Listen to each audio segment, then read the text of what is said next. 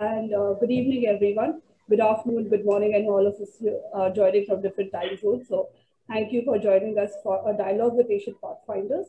I am Pallavi Adi. I'm the co-founder of Asian Pathfinders, along with Shreyas Deshmukh, who's here in the video. You can see him. And today's dialogue is the culmination of our month-long series on global terrorism and violent extremism issues that we've held over the month of July. And we thought a good way for rounding it would be having a panel discussion on getting regional perspectives on the issue of terrorism. So we have someone speaking on South Asia, Southeast Asia, as well as Central Asia. And we have Colonel Sushil Pradhan who will be moderating the session. So before I give it to him, a brief about Asian Pathfinders. So we started in 2020 as a knowledge sharing platform where we aim to bring scholars, practitioners, academics together for constructive dialogues and discussions like we have today.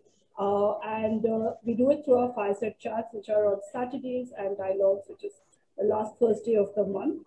Our dialogues are a way for getting experts from different walks of life and deep diving into a very specific topic from different perspectives. That's what we're aiming to do today.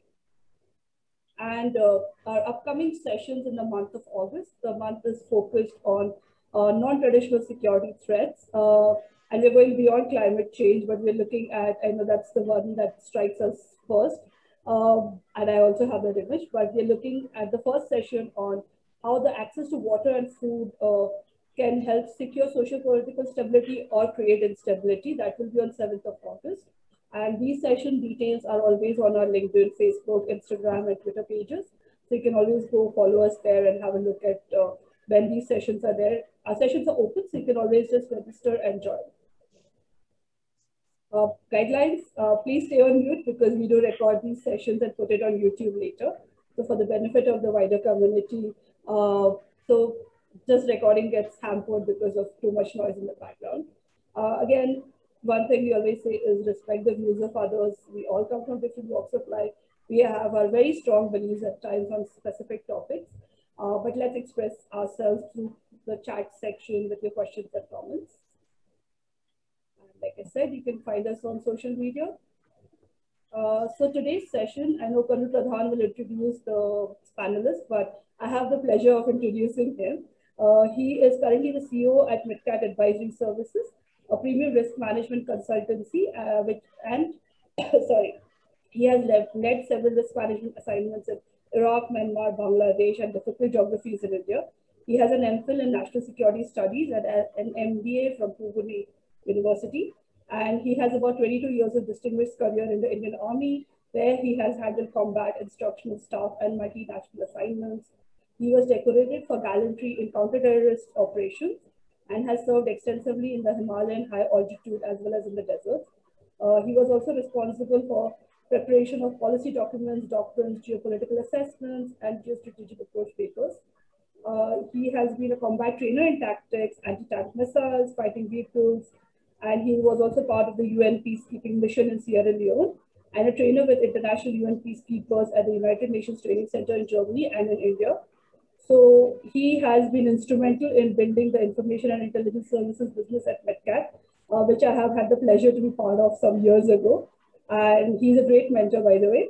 And he has also been speaking on multiple forums, both nationally as well as internationally on these issues.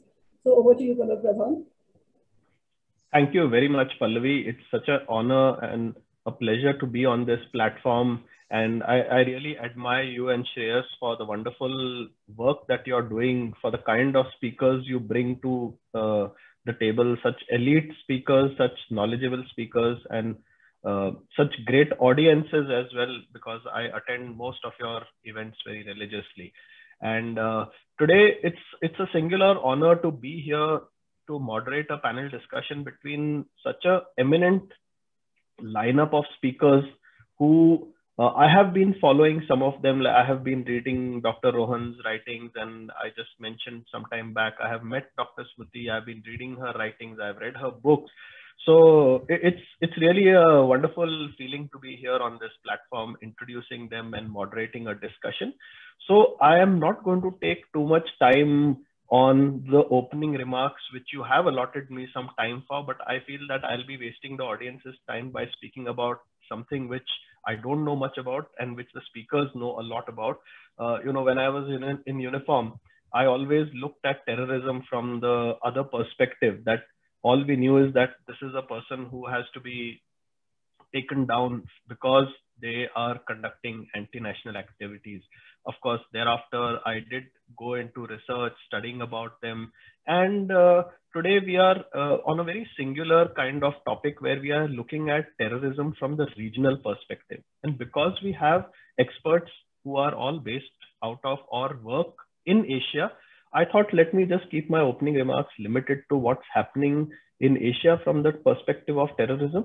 And earlier, the defining feature of terrorism traditionally in most of Asia was always identity-based and fighting for territory, traditional cultivation areas, traditional cultures, ethnicity, etc. And it was very understood that one man's terrorist is another man's freedom fighter. So it depends on which angle or which perspective you are looking at a group from, a terrorist organization from. And there were lots of artificial boundaries which contributed to this, whether it was colonialism, whether it was imperialism, whether it was the Soviet Union.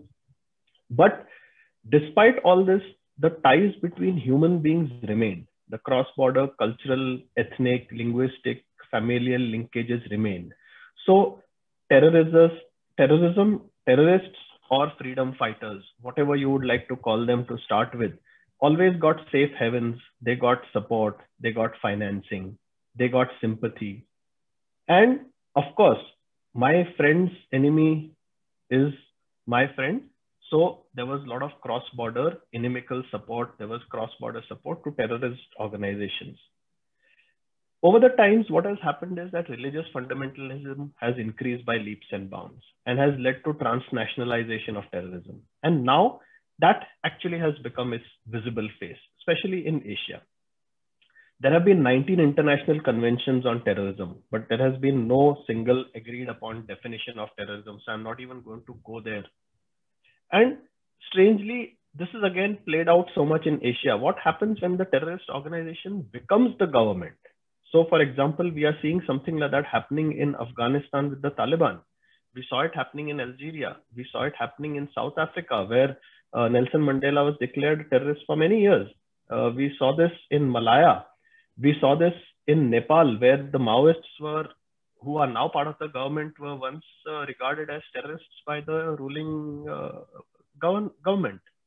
We saw this within India, where Mizoram-based insurgents were fighting for what they call their freedom and was a terrorist organization and became part of the government, amalgamated into the legitimately constituted and elected government. So, terrorism in Asia has various faces, various facets, and today the pandemic has really given time and space for some of these entities to reorient themselves, regroup, realign, collaborate, exploit new vulnerabilities, and also formulate new narratives to further their specific causes. If we look at South Asia, I think there are people who have been observing this very carefully, and you have global terrorist groups like Al-Qaeda and ISIS also on the lookout to find new terrorist territories and to remain relevant. They have also been known to exploit the vast militant landscape that is already existing in the region. If you look at the Sri Lanka Easter bombings and the Holy Artisan Bakery attack in Bangladesh, these are not one-off incidents and indicate a much larger issue at hand. And now with the US withdrawal from Afghanistan, once again, the spotlight is on the Afghanistan-Pakistan region and its always known tag of the terrorism hotspot of the world. If you look at Central Asia, the region has always been known for its foreign fighters and the issue of returning foreign fighters in safe havens in these countries. Although the region by itself has not witnessed many terrorist incidents. In Southeast Asia, the region has some of the world's oldest and most active militant Islamist organizations, dating back to post-colonial insurgencies. Since then, radicalization and terrorism landscapes have evolved dynamically in Southeast Asia, in which now these militant Islamist groups flourish. So whether it's Philippines, Indonesia, Malaysia, Myanmar, and other geographies, terrorism is active and alive in Southeast Asia as well. So we have today with us experts in South Asia, experts on Central Asia, and experts in Southeast Asia from studying, understanding, and trying to decipher the terrorist perspective. So without any delay, I'm going to move on to the speakers and introduce one by one the speaker, request them to give their opening remarks, and then move on to the next speaker. So once we've had the opening remarks from all the speakers, I'd like to ask you all to drop in your questions into the chat box, and then we shall take on the audience questions. And if you would like to address a question to a specific speaker, request you to put that name so that it becomes easier rather than having an open-ended question to any of the speakers. So let me start by introducing Dr. Smruti Pattanaik. Dr. Smruti Pattanaik is a research fellow at IDSA. Her area of specialization is South Asia, obviously, and her current research project is titled as India's Response to China's Presence in South Asia, Challenges and Policy Options. She has been a recipient of many international fellowships. She was a visiting Asia Fellow at the Department of International Relations, Dhaka University in 2004, and a follow-up grantee in 2007, researching on politics of identity in Bangladesh. She was the recipient of the Kodikara Award in 1999 in Colombo, a postdoctoral fellow at an institution in Paris, and she was also attached to the Center for International Relations and Research in Paris. She's been selected to attend the symposium on the East Asian Security Program conducted by the US State Department in 2011. She was a visiting fellow at the International Peace Research Institute in Oslo. She's been a visiting professor on ICCR's India chair at the University of Colombo for a semester. She has lectured extensively on India's foreign policy in South Asia at Colombo University, Sir John Kotewala Defence University, Asia Centre in the University of Melbourne, University of Karachi, University of Peshawar, University of Dhaka. She was the course director of the India-Bangladesh Studies Program conducted jointly by Jamia Millia Islamia and Dhaka University. She specifically developed a unique course on political developments in Bangladesh 1971 to 2010 as part of the European Union funded project on curriculum development on peace building in Europe and South Asia, which was organized by the Nelson Mandela Center for Peace and Conflict Resolution, Jamia Millia Islamia, in 2011. She's published a number of books, 60 research articles in various peer-reviewed journals, both in India and in abroad. She has contributed more than 50 chapters in edited books and delivered lectures on security issues both in India and abroad. So I think she is eminently suited to talk about the issue of regional terrorism and specifically in the context of South Asia. So over to you, Dr. Smruti, for your opening remarks. Thank you, Mr. Pradhan, for that very elaborate introduction. And I think, thank you, Asian Pathfinders, Shreyas and Pallavi for this invitation. And in fact, when I looked at the topic, conceptualizing terrorism, and the first thing which came to my mind, probably, it is one of the most complex issues of how to conceptualize terrorism. Like Mr. Pradhan also spoke about that one man's, terrorist is another man's freedom fighter. And especially as you put it in the context of South Asia, where we have open and porous border, it becomes, the phenomena of terrorism does not remain confined to the territorial boundary of the nation state. So therefore, this becomes a kind of main challenge.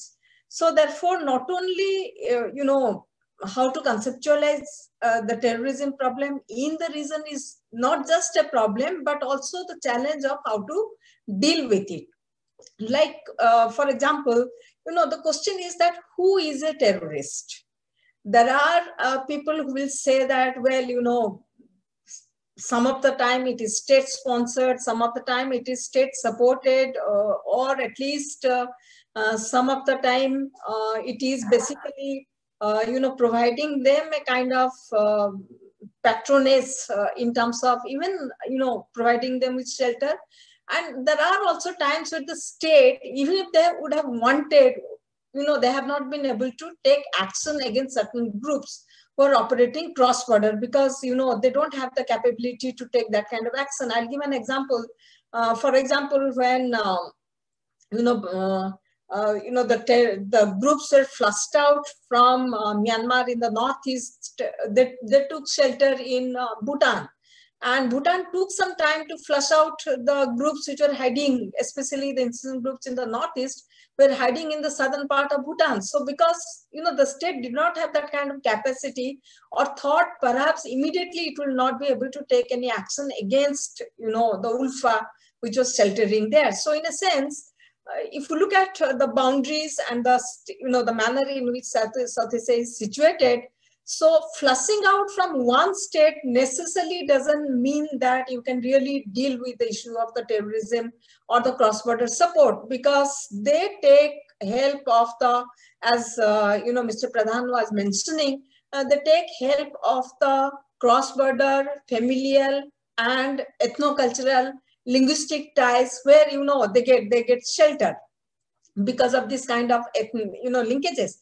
Similarly, if you look at in the context of LTT, at one point of time, India provided them with some sort of training, but of course, they also got their training in Israel to become, and also in the Palestinian camp, because the terrorist group also keep on exploring where they will get the maximum kind of, where they can do the capacity building, if one can use the term capacity building in terms of the training. So therefore, if the Sri Lankan government takes action against the LTT, obviously they found shelter in Tamil Nadu, with whom they not only shared the linguistic and cultural linkages, but also, the intermarriages, the familial ties are very much there. So, and if, like, for example, Mr. Pradhan was also speaking about the Maoist group in Nepal, where India termed them as terrorists, including the United States.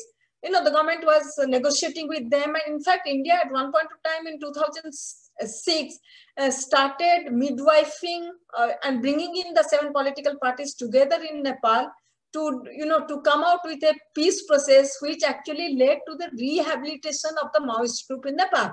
So in a sense, you may conceive a particular group as a terrorist, but also at the same time, you are not completely ruling out, engaging them. Then I can give another example in the context of the LTT. When India banned LTT as a terrorist group after the assassination of Rajiv Gandhi, one saw the Sri Lankan state negotiating with the LTT for quite some time, till 2005-06, when finally, the 4th Ilam War broke out. So in that sense, when somebody is, that is where, I said that it's problematic to how do you conceptualize terrorism in the regional context, because each of the state have their own views on this. And similarly, if you look at, though of course, the question is that the state remains a legitimate actor. So therefore, from that particular perspective, we try to define a person who is a terrorist is mostly non-state actors. They're not state actors. They cannot use violence, against the people. But I also was looking at, this, the terrorism, South Asia terrorism portal, and this is, very stark, that from 2000 to 2001 July, you had the incident of killing of 51,073. So which actually has, if you look at the complete figure, it is 1,68,410, taking both civilian, the terrorists, and also the security forces who have been killed in the last nearly 20 years. Because they collect generally data from the local sources. Now, when you speak of the, the kind of terrorism, we are also speaking of the cross-border linkages. Here I'm, not just in the question of Pakistan, where there is, the cross-border context of how terrorism is also used as state instrument. Sometime or other, some states have used terrorism as a state instrument. So there actually the problem of conceptualization becomes a problem. Are they terrorists or are they freedom fighter, depending on which side of the boundary you are. You also have the same context, with the US withdrawal from Afghanistan. You see some of the groups who are fighting in Afghanistan along with Taliban are also the groups who are operating across the border in Pakistan, and they have ethnic linkages. Like, for example, the Pashtun groups from the FATA area who are, who have taken shelter in Afghanistan, especially in the southern part of Afghanistan. So, they operate taking advantage of the ethno-linguistic and the familial relationship which they have. Now, how do we deal with the terror? This kind of terrorism? I think probably one of the things is that the ambiguous concept of conceptualization of terrorism. I'll just very quickly come to the, within the SAARC, how, this has been conceived. I think I have always argued that if we're going to deal with that kind of network, which the terrorists have, in terms of the ethno-cultural linkages, taking help of the porous and the open border, which also India shares. Similar also between Pakistan and Afghanistan, there is a long porous border. So you have to replicate the non-state actors. Here I want to say the state actors have to replicate the non-state actors and establish similar kind of network to deal with them. Because if you don't have similar kind of network, they will take advantage of the porous border and can take shelter in places, and without cooperation of the other country, of the neighboring country, I don't think you will reach to any kind of conclusion. Now, let me, I found it very, very interesting that, of course, after 9/11, globally, we have been speaking of, about the issue of the terrorism and how most of the countries are being affected. I think probably the 9/11 is portrayed as mother of all terrorism. But, if you look at the reason, the South Asian region, terrorism is not something which is very, very new. It is not. Like, for example, in 1987, the SAARC had the SAARC Convention on Terrorism. It had an additional protocol on terrorism following some of the, UN resolution where to stop the terror finance and all. We had the protocol which was ratified in 2003. But the question is that if we have the Convention on Terrorism in 1987, why is it that, we have been facing this problem of cross-border terrorism, the financial support, and yet nothing was done about it? I think this is where the conceptualization is a problem. Now, like, for example, if you look at SAARC Convention on Terrorism, which very clearly says states should refrain from organizing, instigating, assisting, or participating in acts of civil strife or terrorist acts in another state, or accusing in organized activities within its territory directed towards the commission of such acts. So it's very, very clear. And yet you see that, the state have been supportive of terrorist act. There are also times where, the insurgent groups have been sheltering in the neighboring country, taking, there has no action been taken. So in spite of it being very clear what the state needs to do, it has not happened. Similarly, if you look at the extradition, extradition is there in the SAARC Convention of Terrorism. Of course, we had another extradition which is part of the additional protocol of terrorism of the SAARC. But if you look at the extradition, it is equally ambiguous. Whereas, it is very clearly says that states should not support terrorist activities which is directed against another state, very clearly written. I found the extradition treaty extremely ambiguous. Like, for example, it says, for the purpose of extradition between SAARC member states, any two or more contracting states may by agreement decide to include any other serious offense involving violence which shall not be regarded as political offense. Now you tell me, if you look at the kind of movement, ethno-national movement, which has also taken the form of terrorism. Now, how do you separate the political objective of the terrorist group from terrorism? So therefore, when you say that which shall not be regarded as a political offense or an offense connected or an offense inspired by political motives. Now you tell me which particular issue actually is not connected to the any political objectives. Like, for example, there are groups who are fighting for the rights. At one point of time, Bhutan also declared the people of the southern Bhutan who were staying of Nepalese origin as terrorists because they were demanding political rights there. So therefore, if you look at it, I feel that it is a non-starter, and therefore it is not very surprising to know that the extradition has not worked. The SAARC extradition, it is mostly happening in terms of the bilateral extradition treaty which the countries have signed. Same is also case of cooperation on the issue of terrorism. Like for example, between India and Bangladesh, India and Nepal, India and Bhutan, you have got many people extradited because of the extradition treaty. And it is the countries, these countries have also realized that they cannot shelter incident groups, which actually is trying to establish connectivity network or trying to establish network with the other militant groups who are operating on the within their own country, and ultimately it will affect. Like for example, I'll give an example of the Bardhaman blast which took place in the border in West Bengal. So if you look at that, like for example, Bangladesh took action against terrorist group operating within its own country, against its domestic terrorist group. But many of the people crossed the border and took shelter across the border. So therefore, Bangladesh's effort to deal with the terrorism was not successful because they were incubating, within Indian border.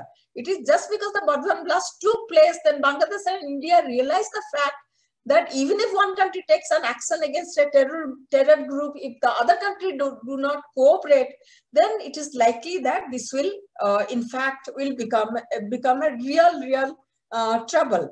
So, like I'll just give an example of, this a definition of terrorism, which the member country, started tracing among themselves in when the SAARC Protocol on Terrorism was, when it was discussed. It was when Manmohan Singh in his speech at Dhaka summit emphasized that countries must stop harboring hostile incident groups and criminal elements and put a stop to cross-border terrorism. And he also stressed on zero tolerance to terrorism. The definitional complexity of this can be gauged from the fact that Pakistan in the Kathmandu summit also made a distinction between acts of legitimate resistance and freedom struggle and acts of terrorism. And, Pakistan also said, we are not in the business of building bridges if there is a gap in the definition of terrorism. In a sense, what you say terrorist, if we say freedom fighter, obviously there is a gap of definition. So if there is no bridging of this gap, so obviously, we can't really fight the terrorism. And all are welcome to give their interpretation on the subject. So that makes it very clear. So you can have your own interpretation. I can have my own interpretation, and we can really definitely, we cannot, fight against, this terrorism, because the conceptualization of terrorism has remained a problem. And as I said, I will re-emphasize again, replicate the terrorist network. The state have to replicate the terrorist network if we have to fight. You also need to have the same kind of regional solidarity which you see among the terrorist group operating across the South Asia region. Whereas the state look at terrorism as instrument of, foreign policy, the terrorists actually, are not confined by the territoriality of the nation state. They have very good network. If they want to transport arms from one particular state to another state, it reaches smoothly.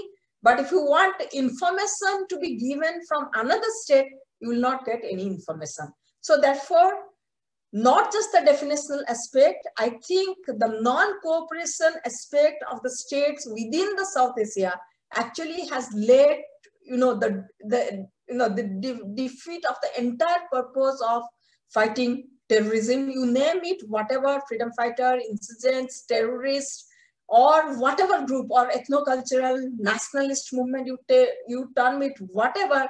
I don't think the states are, have that capacity to deal with the kind of porous border which facilitates the kind of terrorist activities which we have seen for past many, many years. 9/11 may be new to the United States, but the concept of terrorism and what is happening across the border is something which is not new. And we probably are the first regional grouping who had the convention on terrorism before any other region. I'll just end here. Thank you so much. Thank you, ma'am. Very fascinating insights. And very nice perspective that you have given, that, you know, South Asia being a victim was also the first to react, was also the first to create an institutionalized way of thinking about terrorism, but nobody took notice of it. And unfortunately, least of all, the members themselves took the least notice of it. So that's where things have not worked out. And two very interesting takeaways which you mentioned, I think I have made a note of that, and I will keep it with me forever, is if governments and authorities have to fight terrorists, especially in South Asian region, they must imbibe regional solidarity and cross-border cooperation the way the terrorists themselves do, and that's the way to do it. Thank you so much for those remarks, and we shall come back to you during the question and answer session. And I'll move on to the next speaker, that is Dr. Farkhad Tolipov. So I would like to briefly introduce him. He's a doctorate from the Tashkent State University. He's also taught at the University of World Economy and Diplomacy in Tashkent, where he got his PhD in political science. From 1989 to 2002, he was a chief consultant for the presidential apparatus of Uzbekistan. From 2005 to 2010, Dr. Tolipov was teaching at the National University of Uzbekistan, including courses like world politics and international security. Currently, he's the director of the non-governmental research institution called Bilim, Karvon. So please excuse me if I pronounce it incorrectly, which is based in Tashkent. Dr. Tolipov is specialized in geopolitics, regional security, and regional integration in Central Asia, nationalism and democratization in Central Asian countries. At the same time, he teaches at the Webster University in Tashkent. From 2003 to 2004, he was national professor at the OSCE Center in Tashkent. He is also a fellow at the NATO's Defense College Rome from 1997 to 2013. He was a fellow at Harvard University in 1999. He's been a visiting professor at the University of Georgia in 2004. He was also a visiting professor at the Middle East Technical University in Ankara in 2015, and a visiting researcher at the Atilium University in Ankara again in 2016. He's been a lecturer at the George Marshall European Center for Security Studies in 2004-2005, and also the Geneva Center for Security Policy 2008, 2009, 2010, and 2011. He's also spoken at the OSCE Academy in Bishkek. He extensively publishes his articles on Central Asian topics in various international journals. He's an author of the monograph called Grand Strategy of Uzbekistan in the Context of Geopolitical and Ideological Transformation of Central Asia. And not just this, more than 200 other articles. He's a member of the International Editorial Board of the journal Central Asia and Caucasus. And he's also a member of the expert group of the journal Security Index of the PIR Center in Russia and the Central Eurasian Studies Society. He is a fluent linguist and he speaks English, Russian, French, Turkish, and Uzbek. So proud and happy to have such an accomplished panelist on today's discussion. Over to you, Dr. Farkhad, and for your opening remarks.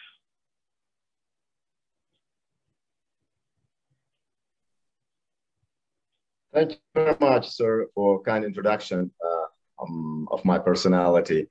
And thank you very much, Olavi and all other colleagues for kindly inviting me to this interesting conversation about terrorism. Do you hear me well? I mean, I'm in the hotel right now in the countryside. That's why I'm concerned about the quality of internet connection. We hear you well. We see you very well, sir.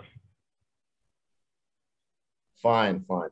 I'm in the countryside right now, not in the capital. So that's why I was a little bit concerned about the quality of internet. Anyway, thank you very much again.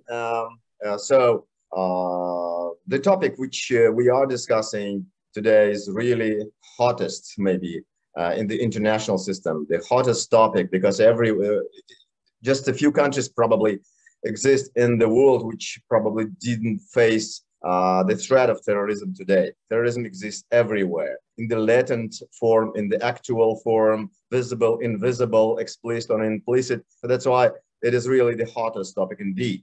I should say that my region, the region of Central Asia, which consists of 5 countries, I hope, and I'm sure you know names of all Central Asian countries: Kazakhstan, Kyrgyzstan, Tajikistan, Turkmenistan, and my country, Uzbekistan. We call them 5 stands because of suffix "stan." These 5 stands, you know, can be distinguished with some peculiarities in different terms. I mean, in terms of development, in terms of geopolitics, in terms of democratization, in terms of security. Especially when we talk about threats to national and regional security of Central Asian countries, we first of all mention terrorism, of course. For all 5 Central Asian countries, when you ask specialists, experts, ordinary people, or politicians about how we classify the security threats, they probably will put on the first place the threat of terrorism, as if this is the most dangerous threat. Maybe such a classification was caused by impressions of terrorist actions, which almost all Central Asian countries faced in different forms, in different scale, after gaining independence.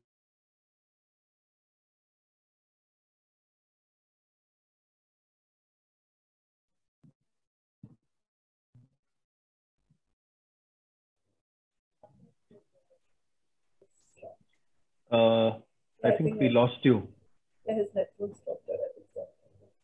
Dr. Farkhad, I think we have lost you for a while. We'll just wait for a couple of minutes to...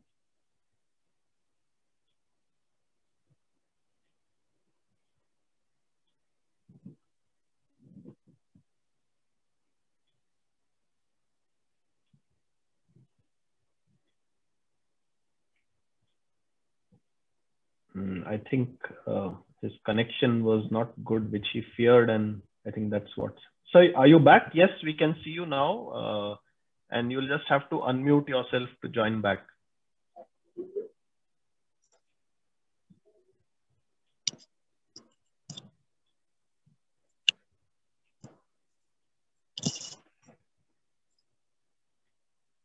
Dr. Farkhad, can you hear me?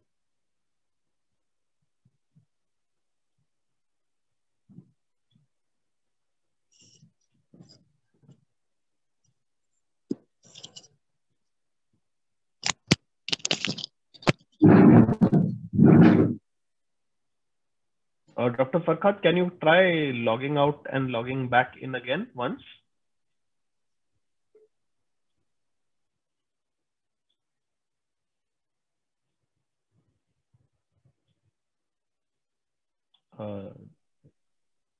Sorry for that interruption, ladies and gentlemen. I think we'll just wait for him to join back. He did mention that he doesn't have a very good connection. Yes, he is back. So we can see you.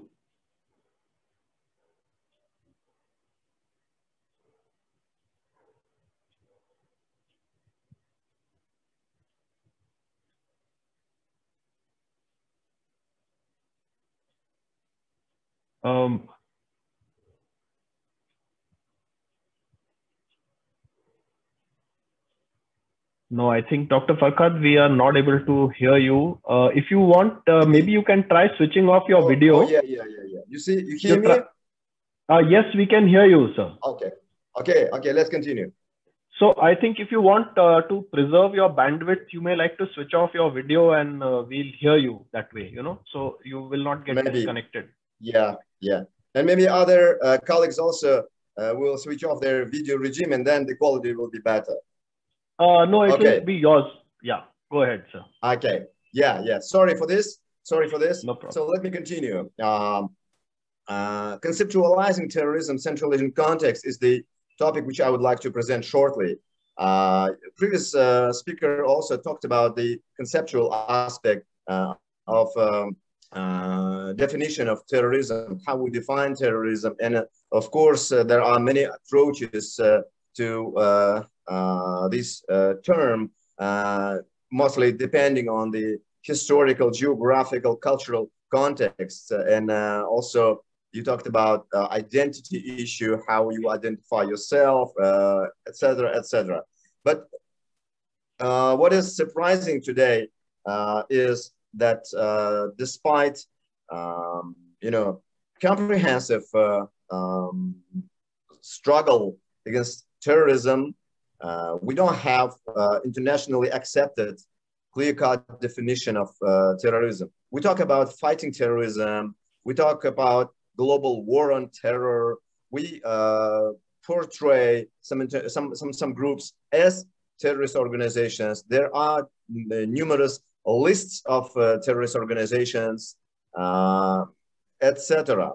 But we don't have internationally accepted concept of terrorism. This is, in my opinion, a little bit strange because when we talk about terrorism, when we talk about fighting terrorism, it sounds like we understand this phenomenon. We understand against whom we struggle. But when you ask experts or politicians, those military guys who, fight them face to face, what is terrorism? They fail to give you a clear-cut definition. This is quite paradoxical. Anyway, I think we have to speed up the process. I mean, by we, I mean international community, leaders of international community maybe, speed up the process of working out this definition. As you know, colleagues, there are many, 12 or 13 international conventions in the sphere of fighting terrorism. But there is not a convention which would define terrorism. And as far as I know, in particular, India was involved in the international process of drafting this convention. And I hope this process will be fast and efficient, and soon, finally, international community will adopt such a convention.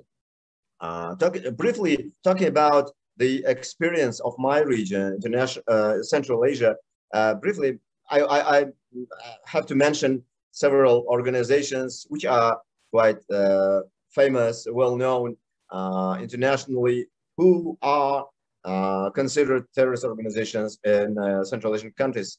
They are, for example, 𝑚itKat Advisory Services, the extremist organization, Islamic Movement of Uzbekistan, Akromia, this is the splinter of 𝑚itKat Advisory Services, and some others, smaller or bigger entities. First time when they appear in the country, it was just the early periods of independence when the states and societies in Central Asia were quite fragile because they were engaged in the process of nationhood, statehood. And that's why it was relatively easier for them, for terrorists, for extremists, to hire, to recruit, to get some more supporters, and so on and so on. But interestingly, in the context of Central Asia, these organizations actually failed to expand their activities. They were not so big in number and in potential.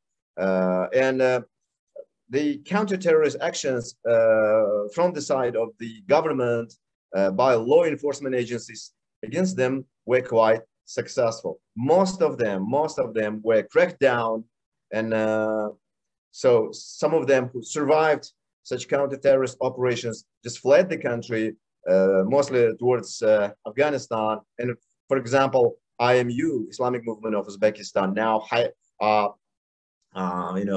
they live and they operate, they act somewhere in Afghanistan, maybe in collaboration with Taliban, and so. But we almost do not hear about them, about the scale of their activity.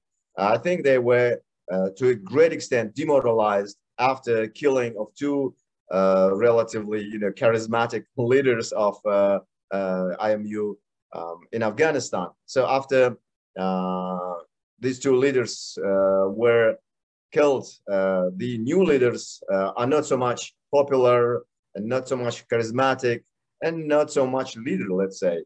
That's why IMU doesn't pose serious threat to security of Uzbekistan or security of Central Asia. Yes, they do exist. They do operate somewhere in the remote area, somewhere in Afghanistan.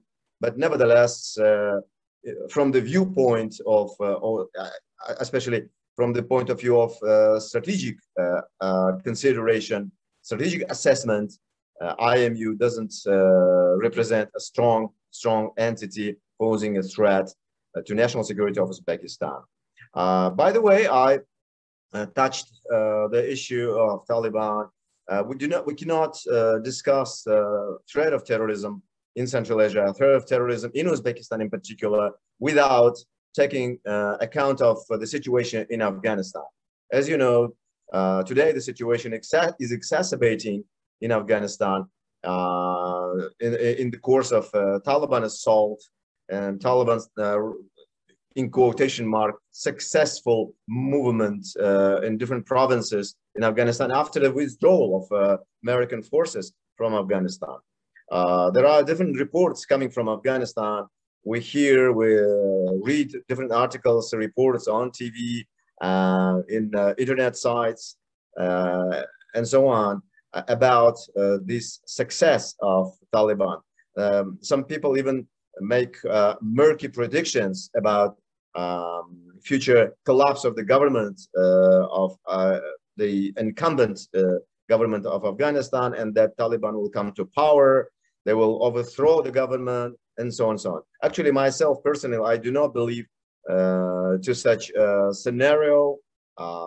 But anyway, when we discuss this phenomenon of Taliban, I think this is also, by the way, a very interesting lesson for all of us, for all primarily experts who are studying this phenomenon of terrorism.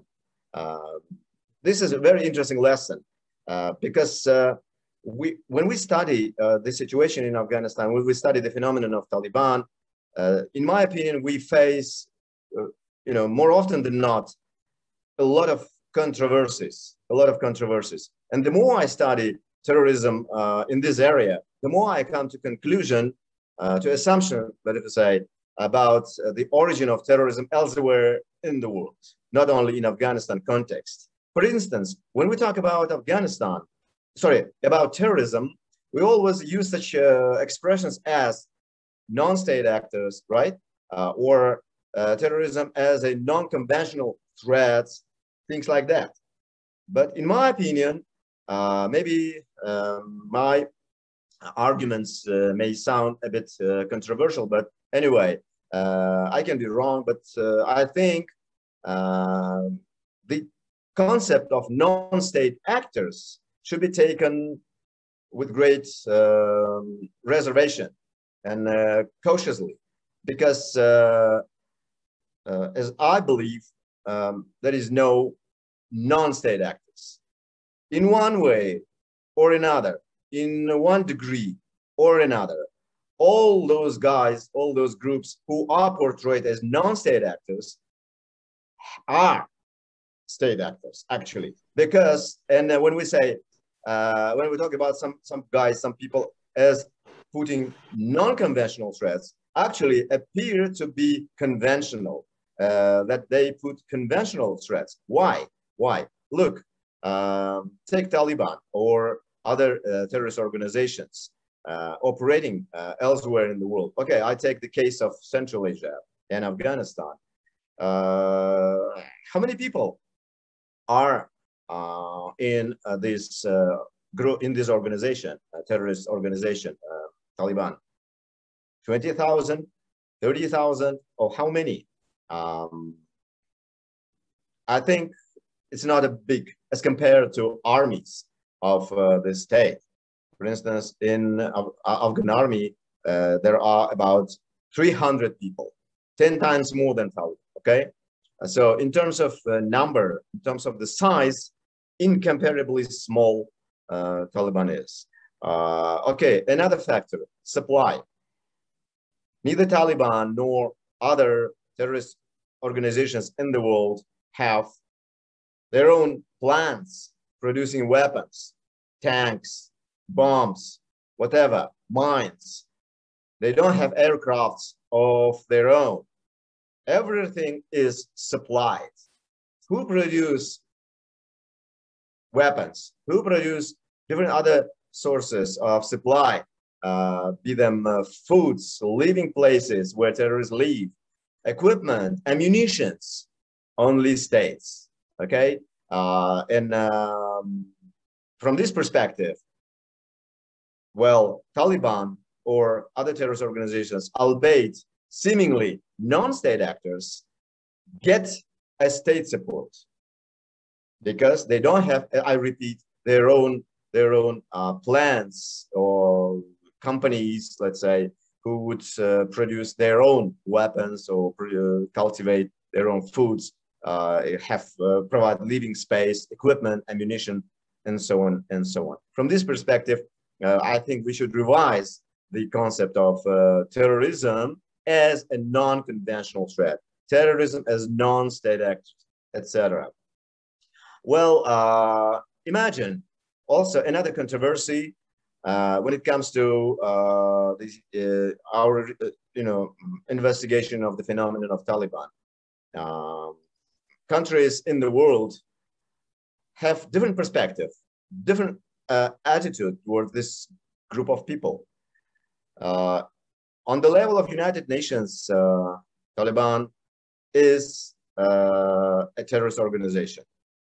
So for UN, it's a terrorist organization. Until recently, the United States also, had this name in its own list of terrorist organizations. But recently, the character of this group was changed from terrorist organization to insurgency. This was quite surprising for me. Until recently, Uzbekistan thought and officially was on the position that Taliban is a terrorist organization. But recently, the Minister of Foreign Affairs of Uzbekistan stated officially that Taliban is no longer a terrorist organization. According to Russian perspective, Russia considers Taliban a terrorist organization, prohibited in Russia. But surprisingly, Russian officials, Minister of Foreign Affairs, get in touch with them and have contacts and direct negotiations with Taliban. The neighboring country, Tajikistan, never recognized Taliban, never talked to them, never met them. And for Tajikistan, Taliban is a terrorist organization. And as far as I know, India also think India's position is that Taliban is a terrorist organization. So you see, so many states, regional states, neighbors of Afghanistan or global powers have different perspective on Taliban. So until and unless the international community comes to one single common designation of this group, the fight against terrorism will never end, okay? Or will be always like a half measure, I think. So we have to clarify this issue. We have to come to one single and common perception. What is also controversial is that the global international organization, the United Farkhad, Nations. Sorry to. I'm coming to an end. Yeah. I'm finishing. Okay. Just 30 seconds. Great. Just 30 because seconds. We have lots of questions also coming. Yeah. International organization, global universal organization, United Nations, portrays Taliban a terrorist organization. Is it sufficient for all others? Because all countries of the world are members of the United Nations, and they have to obey with UN resolutions and so on, UN approaches. Is it sufficient for all of them, or all countries of the world to, attach to this position?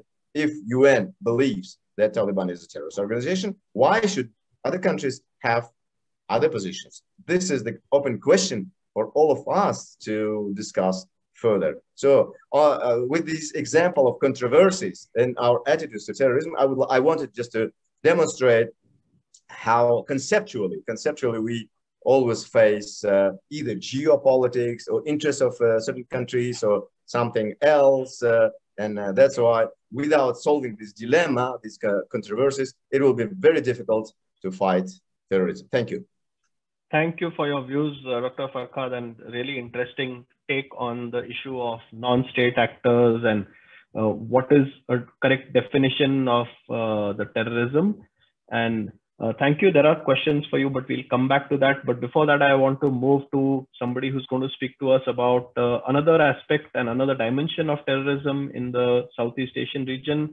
And for that, we have with us Professor Rohan Gunaratna, well-known writer and thinker. He's an honorary professor at the Kotawala Defense University, Sri Lanka, and he's also the senior advisor to its Department of Defense and Strategic Studies.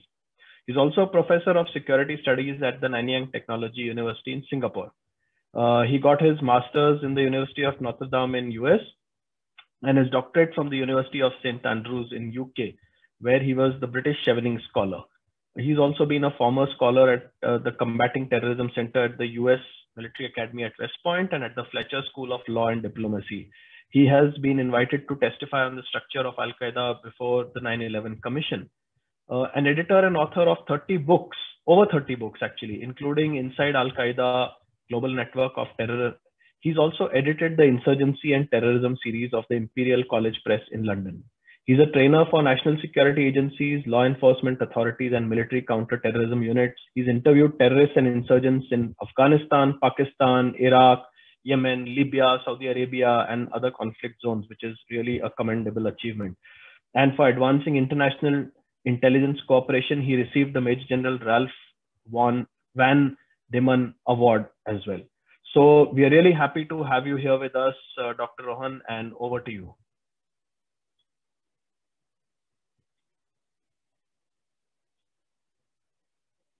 Can you hear us?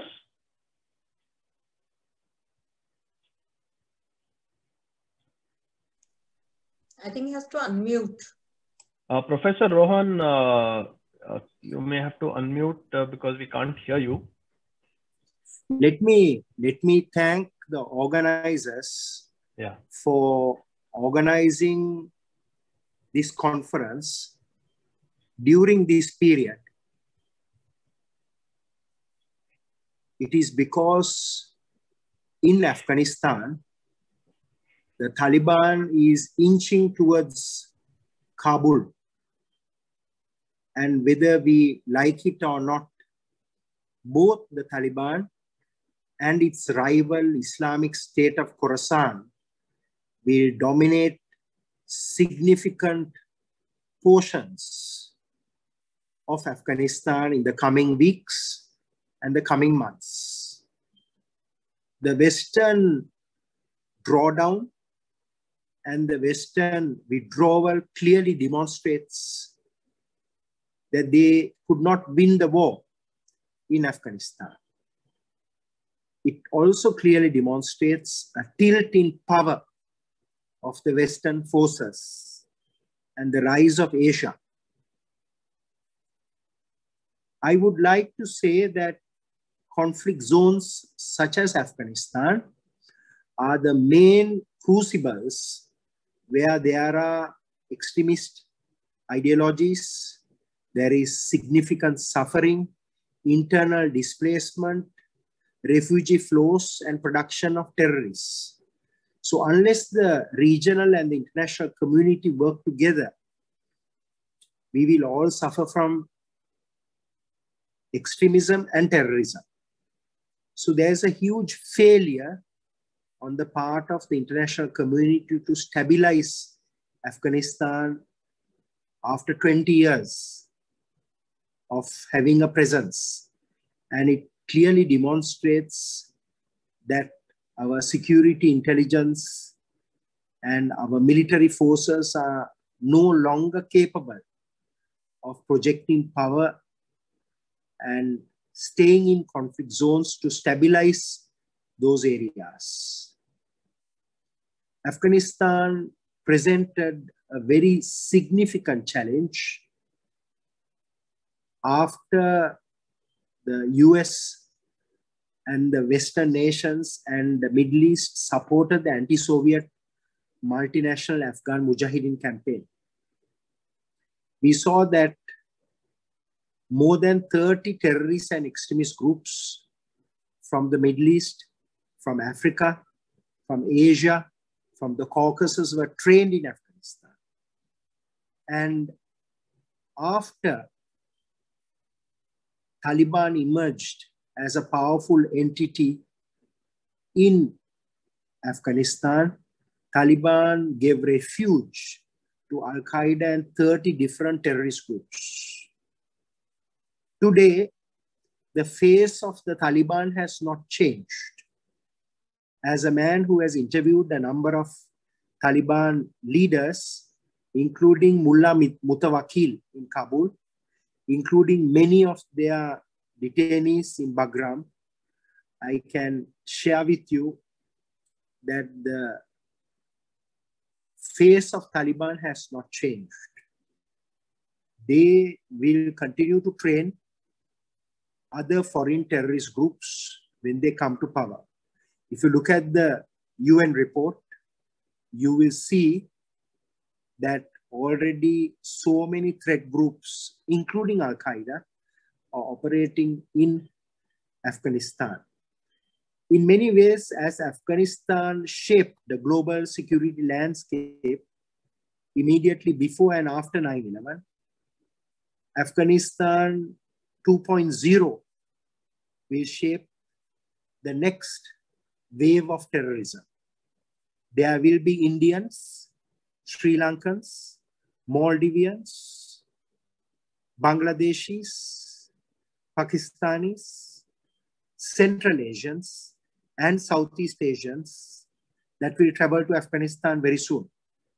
And they will train and they will fight against the Afghan military. I believe the time is right for governments to organize at a global, regional, sub-regional level to assess the trajectories of Taliban, the trajectories of Al-Qaeda, the trajectories of the Islamic State, so that we will be able to prevent the descent to chaos of Afghanistan. Let me share with you, as much as in South Asia, the groups in Southeast Asia were very much empowered by that initial training that was provided in Afghanistan. For example, the group known as Jama Islamiyah that did the Bali bombing, where 202 people were killed. It was trained in Afghanistan. Today, Jama Islamiyah has evolved to the Islamic State in Indonesia. Of course, there's a smaller group of Jama Islamiyah that still operates as Jama Islamiyah, and their allegiance is to HTS, Hayat Tahrir al-Sham, or Al-Qaeda. So what you can say and what you can see very clearly is that the mother of all conflict zones was Afghanistan. Why do I say that? It is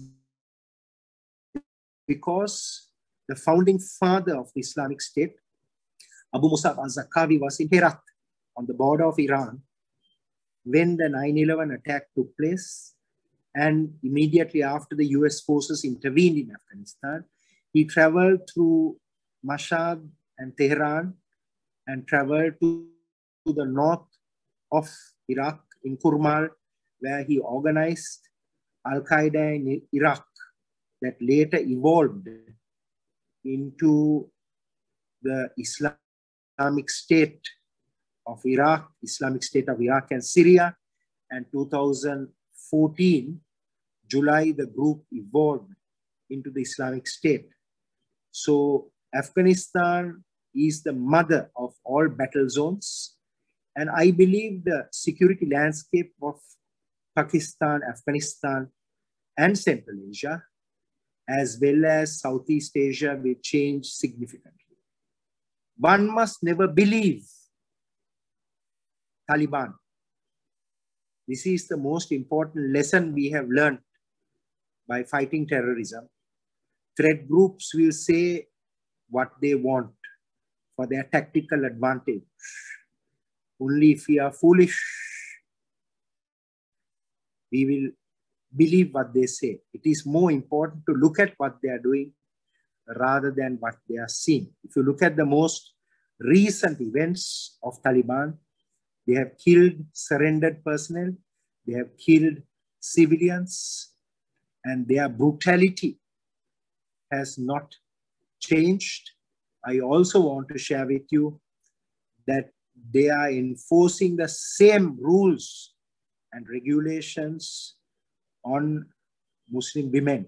Although there is some change, a very minor change about going to school, but largely their ideology remains unchanged.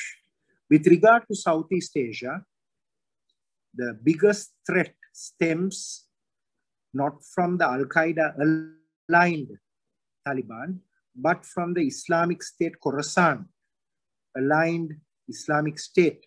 In fact, if you look at Southeast Asia, in Indonesia, there are more than 36 Islamic State aligned groups operating. It's the largest Muslim country in the world.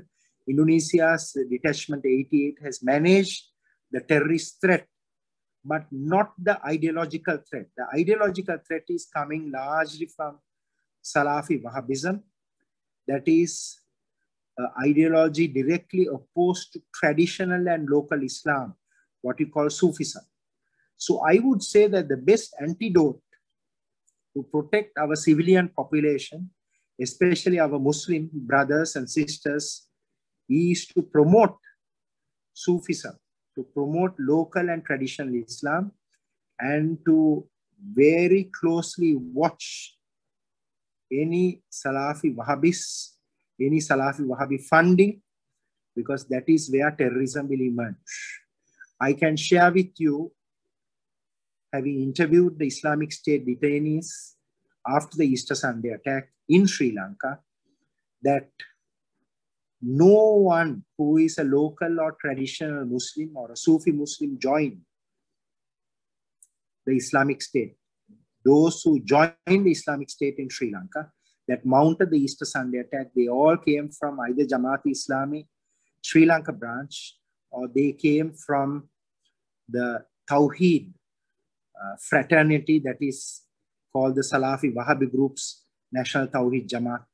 So I believe that we have to move, we have to expand the way we fight, not only counter fire with fire, where we catch or kill terrorists, but we also prevent extremism by having mixed schools, where we don't have sectarian schools. We also prevent exclusivism. That is, we integrate all communities to live together in harmony. Zaharan, the Easter Sunday attacker, came from a 100% Muslim village. Similarly, in Southeast Asia, it is no different. Wherever Muslims are well integrated to other communities, it is very difficult to plant that seed of exclusivism and extremism. So I believe that we should have both upstream counterterrorism, which is countering exclusivism and extremism, and downstream countering terrorism. But the most effective strategy is not to fight terrorism. Terrorism is too late. We should fight ideological extremism. Let me conclude my remarks by asking my colleagues in India to take the leadership and create strategic platforms for sharing data with their regional countries, for exchange of personnel, for joint training, joint operations, and sharing of experience and expertise. Let me share with you that although India and Pakistan, there's discord, one day it is very likely the threat from Afghanistan will peak to such a point where India and Pakistan will cooperate and collaborate. I thank you very much. Thank you very much. So that's a really interesting note that you are leaving us on, that the threat from terrorism in Afghanistan will grow to such an extent that countries which don't get along like India and Pakistan may someday collaborate together to fight terrorism. And I also like the parts about tackling terrorism both upstream and downstream. So thank you. Very interesting takeaways. There are lots of questions, and some of them have already been answered during the discussion. But before we go to the question and answers, we have one new surprise entry as a speaker, and I would definitely like to give him 4 to 5 minutes of our collective time. So we have Mr. Bruce Pannier with us. He's a long-time journalist and correspondent who covers Central Asia exclusively. He's been doing that for over 25 years. He currently writes for Radio Free Europe and also for Radio Liberty's blog Kilok Ovozi, and appears regularly on the Majlis podcast for these. He's also worked in the past with Jane's EHS. So Bruce, great having you here with us, and over to you for a quick round of comments, and then we move to the question and answer session.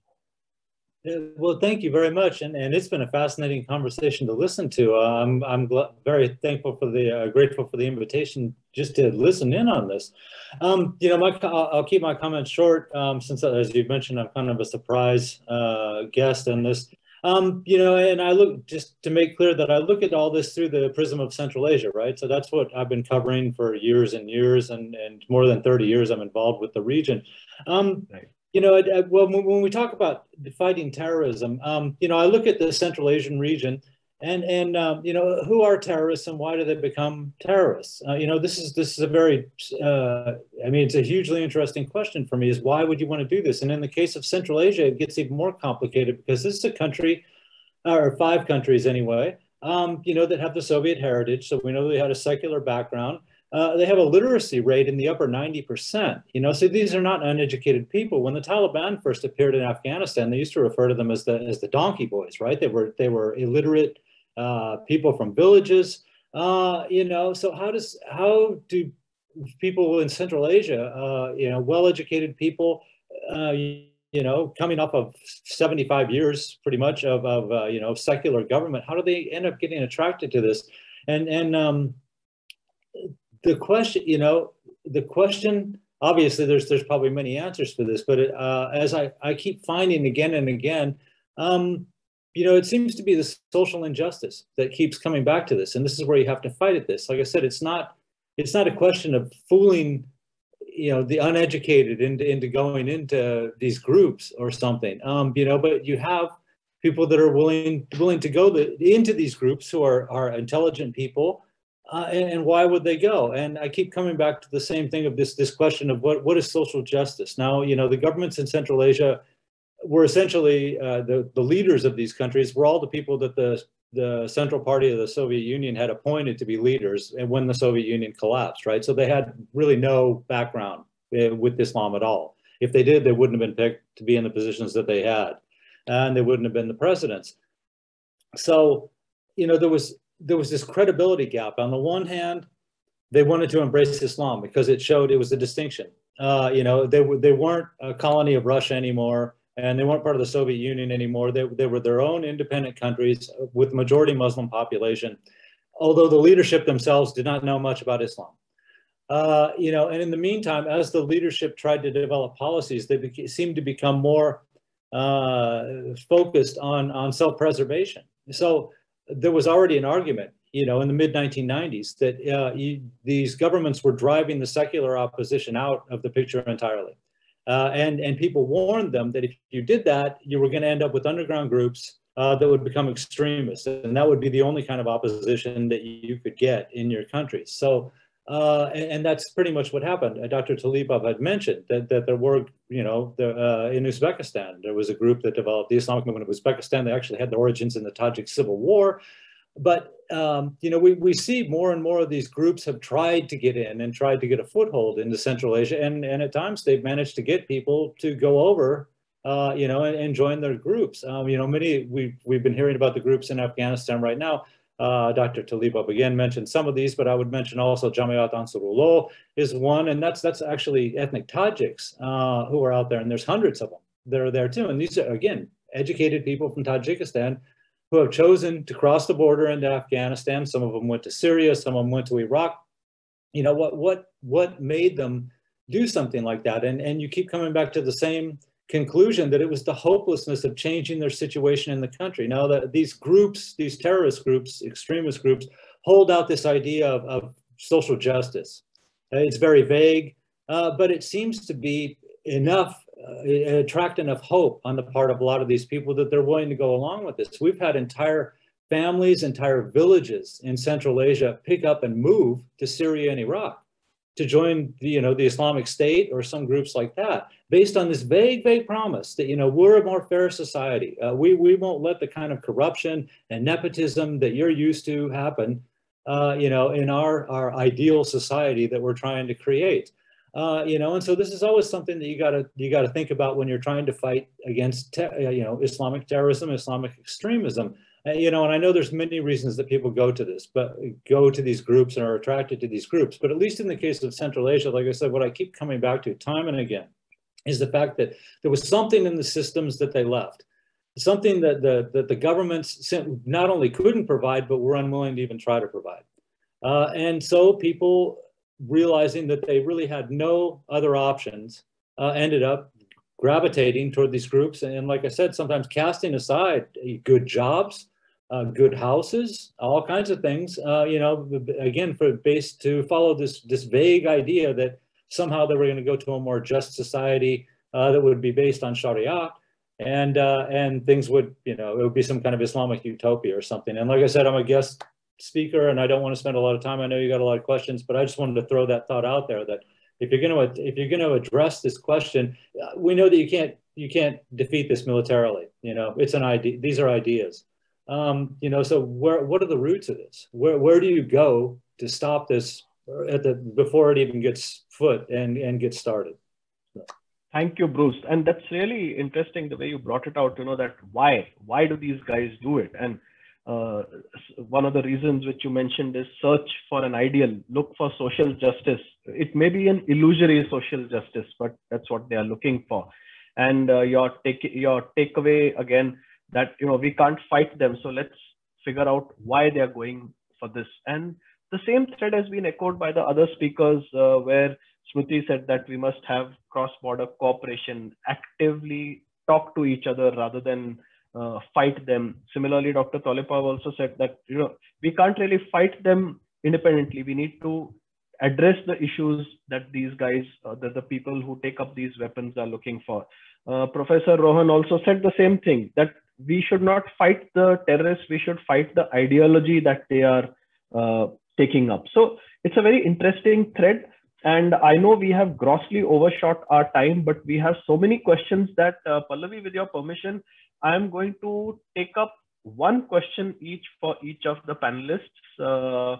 Do I have your permission for that? Because some of the questions are really interesting, and I feel that we would not have done justice to the discussion if we don't ask them these questions.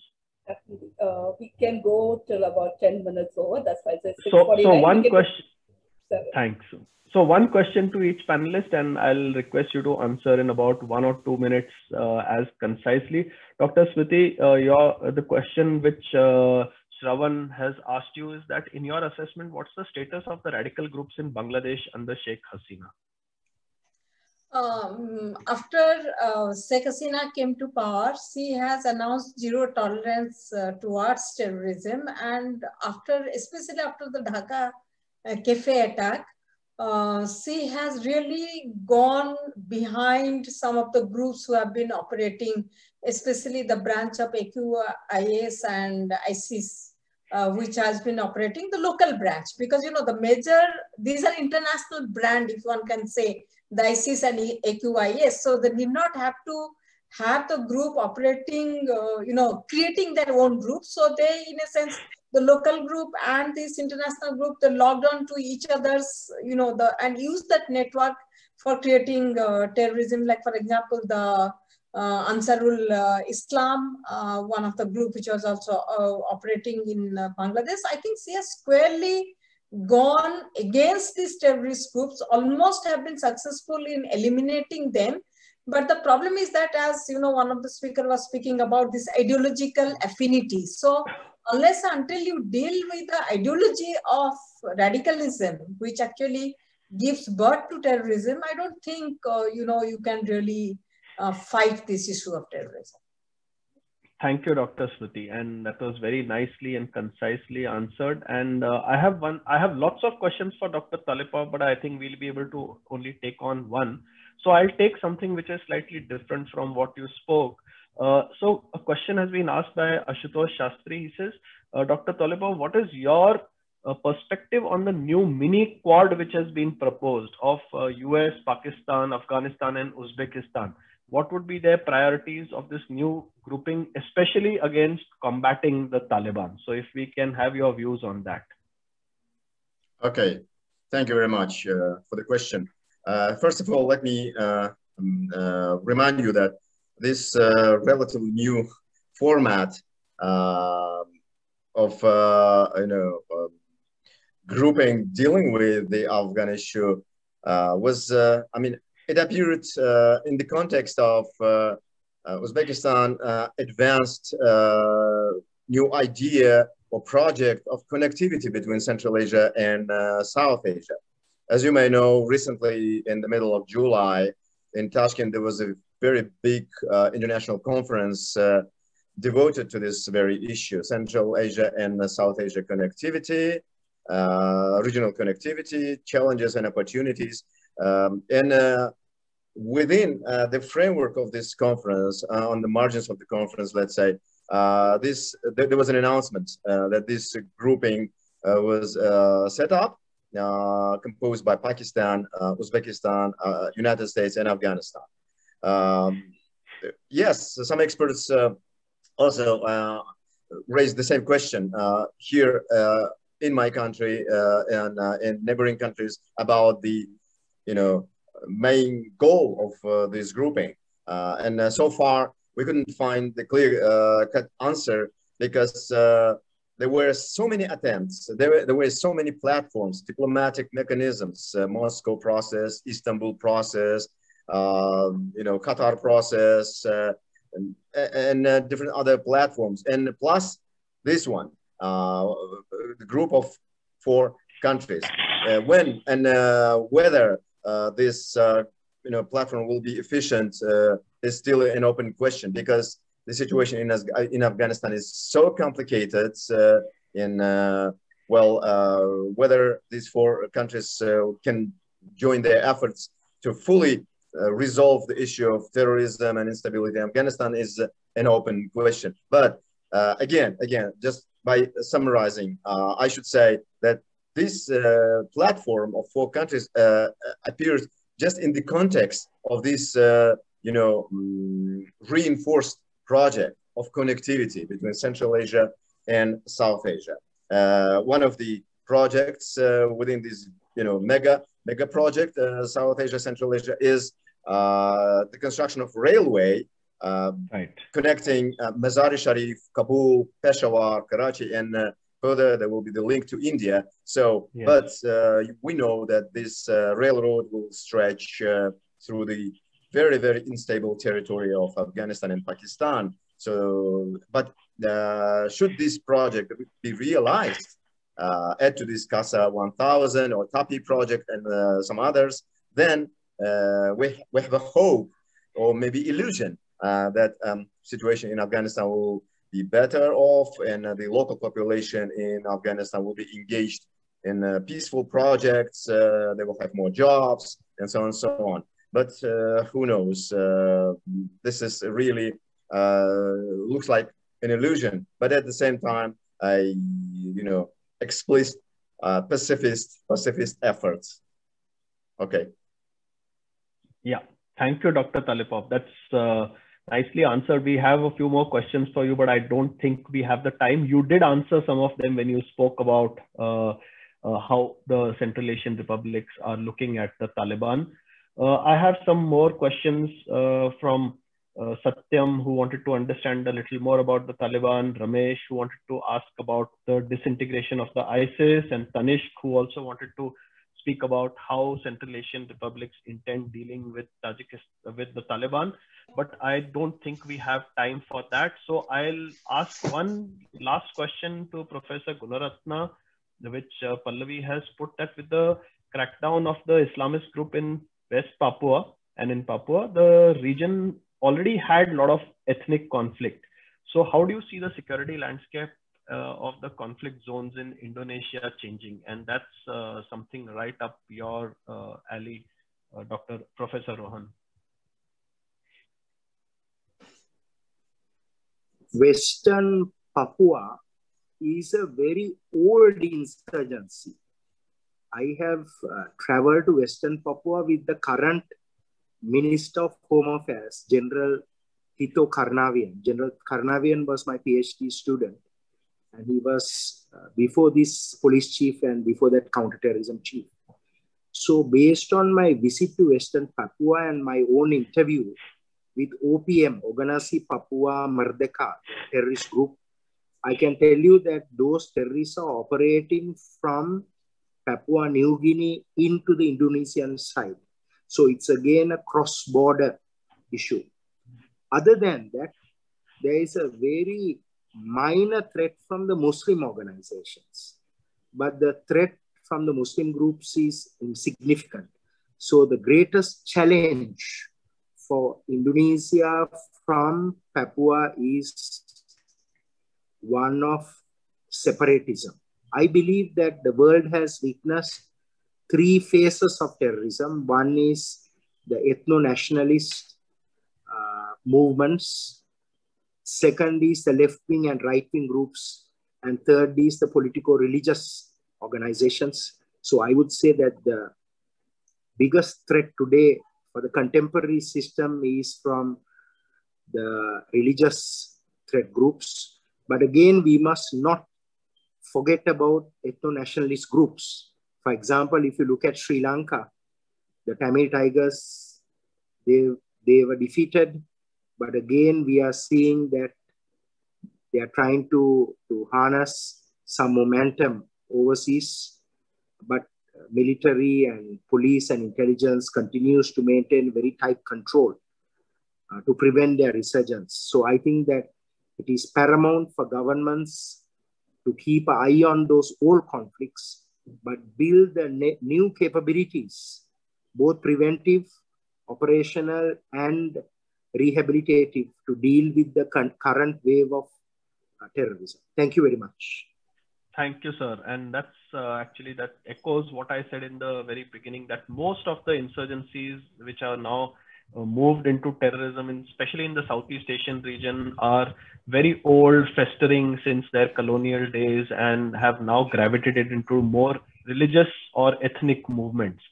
And I really feel bad that I can't take on so many more questions which have come, very interesting questions from people. And I'd just like to close from my side on the question and answer session with commenting on what Colonel Manish has commented, which is again echoing what I said in the beginning, that one man's terrorism is another man's freedom fight. And he says, whose definition is to be accepted, whether it's the state, whether it's ideology.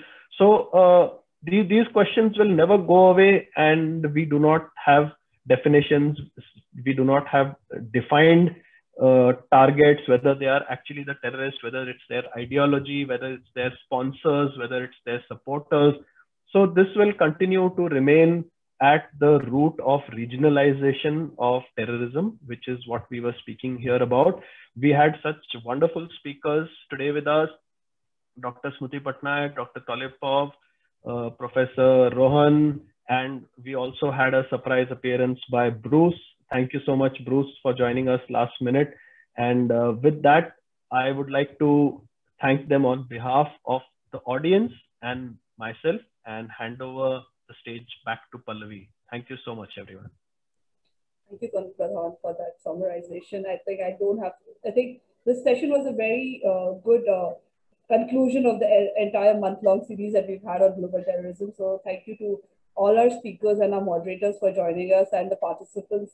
Apologies again, we can't take all the questions, unfortunately, time constraint, but we definitely will keep holding these sessions. So we look forward to hosting you in the future sessions. Have a good evening, afternoon, wherever you are. So take care. And before you close the session, Pallavi, I want all of you to please raise your hands and applaud Asian Pathfinders for the fantastic effort that they are doing in putting all these talks and sessions together. Pallavi and Shreyas, hats off to you guys. Thank you so much. Thank you so much. Thank you, sir. Thank you so much. Sir. Thank you. And, thank you, everyone. Thank you. Take care, everyone. Have a good rest of the day. Take care. Bye-bye. Thank you very much. Thank you, Thank you, Asian Pathfinder and MitKat. Thank you. Thank you, sir.